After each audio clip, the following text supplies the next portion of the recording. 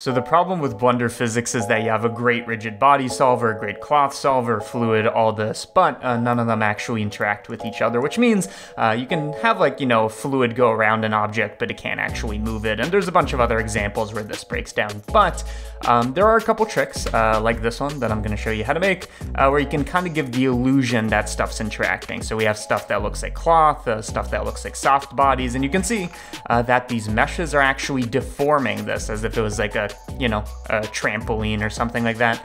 And everything reacts to everything. So in this tutorial, you're gonna learn a bit of physics, which is cool. I mean, the render is whatever. I mean, I just applied a material to this. That's not really the point, but you can get a nice looking render out of this too. So without further ado, open up Blender. I'm using version 2.92 alpha, which normally, I mean, almost always it doesn't matter, but this time it does, okay?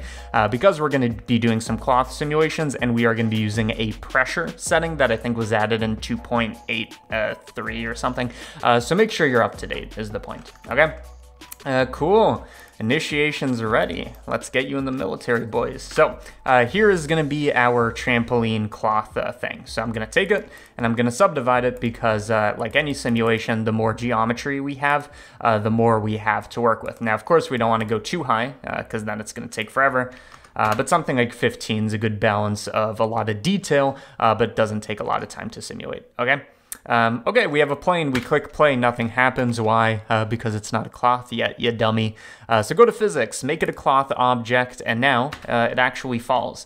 And what's happening here is we have gravity, which is going downwards at an acceleration of negative 9.8 meters per second, but that's applying uniformly everywhere, which makes it so that the whole cloth falls. We don't want that. We want the boundary to be pinned, okay?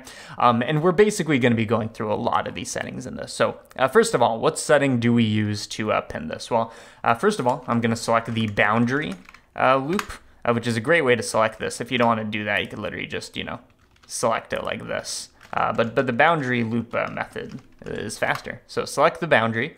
We're going to turn this into a vertex group, Control G, assign to new group, which you can see adds in a vertex group. We can call this like rim or rimming.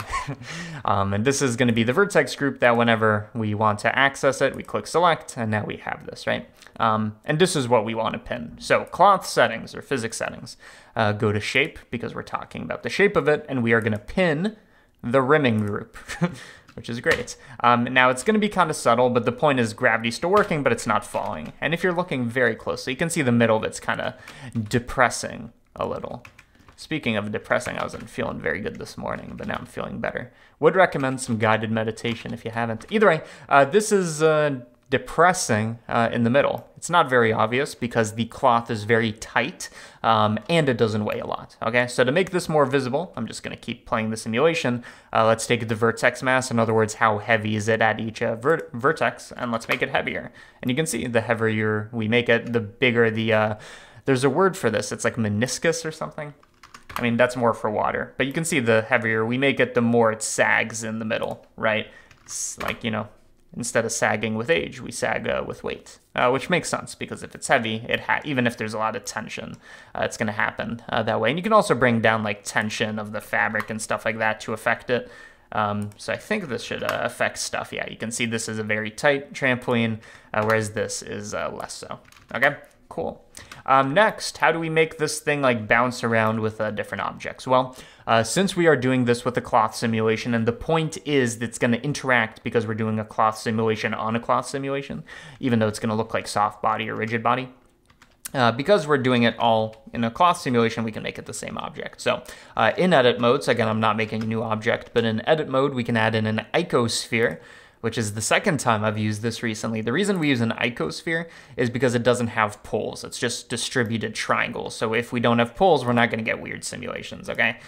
I feel like I'm using the icosphere more than I've ever used it before, okay? Okay, so here's our initial state. We play it, and it passes through. Not very good. Again, gravity is being applied everywhere, but it's being pinned here, so of course the ball is going to fall.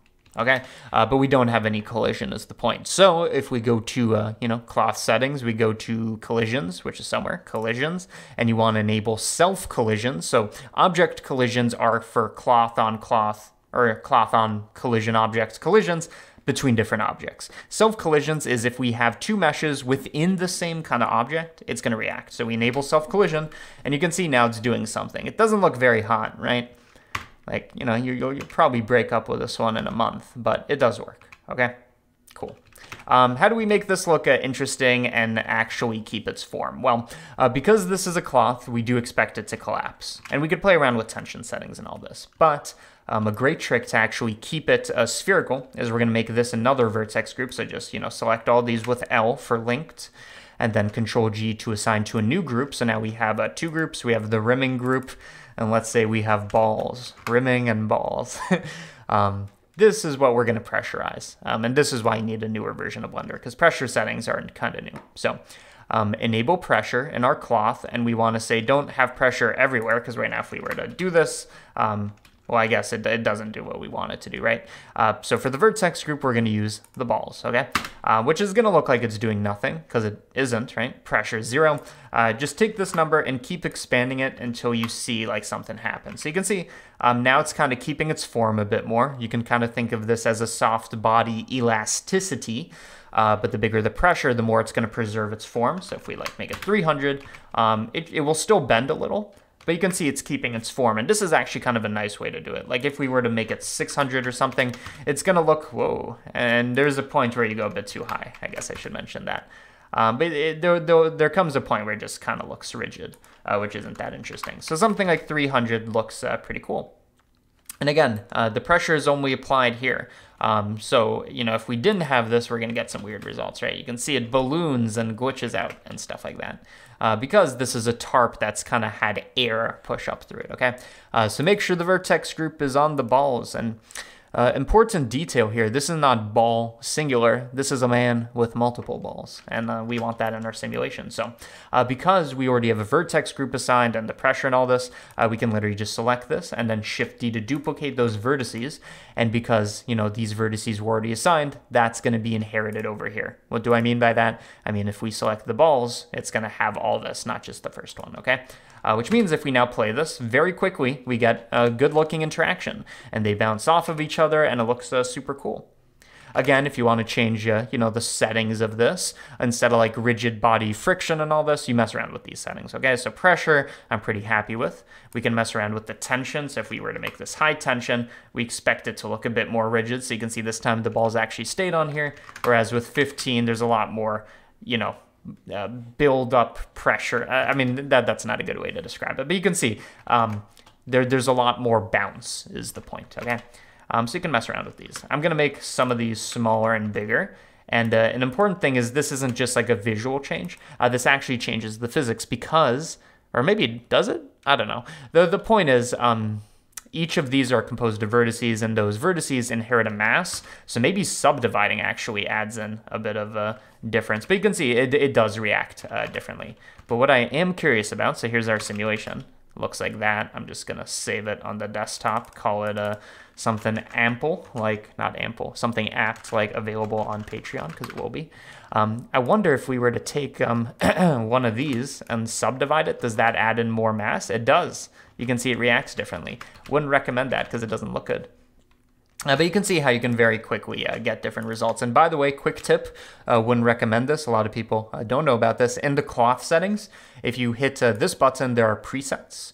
And these presets are about picking these tension and compression values for certain fabrics. So something like denim, which is a bit of a rougher cloth, you can see we have 40 and 40. It should have more rigidity, as you can see. And now it's kind of looking like a tarp, you know, that actually just has rigid bodies on it.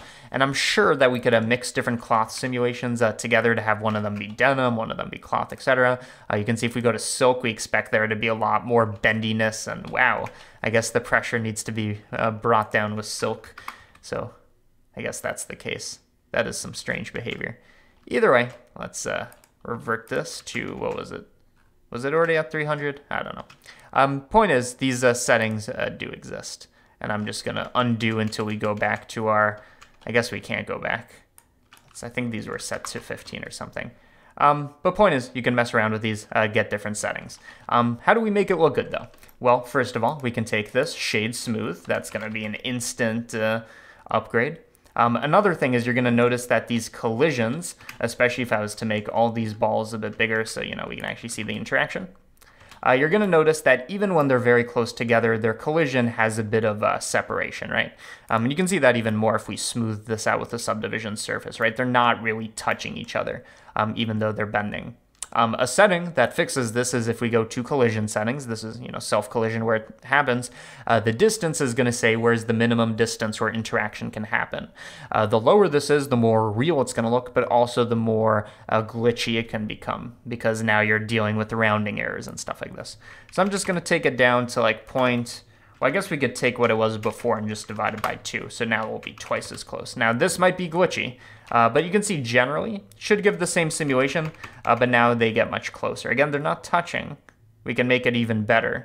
I think we can divide it by 2 one more time. Let's see what happens. Yeah, now you can really see they're actually touching each other. Although you do run into the risk of these glitches where vertices kind of clamp through each other and stuff like that. And the way you fix it is you add more quality right here, and you can see now it works appropriately, and you can add more simulation steps and stuff like that, okay?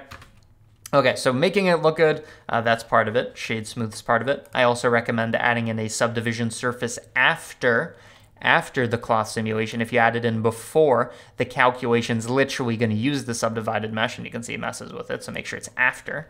So it's doing the simulation, and then it's applying the smoothing, and then, you know, it looks pretty good. I mean, as for materials and stuff like this, I didn't go crazy, right? I did this in cycles because I wanted all this like ambient occlusion, realistic lighting, etc. GPU, and then for the lighting, I always use an HDRI because I can't be bothered with doing it for real with lights. What am I, a lighting technician? Nah, I'm a HDRI magician.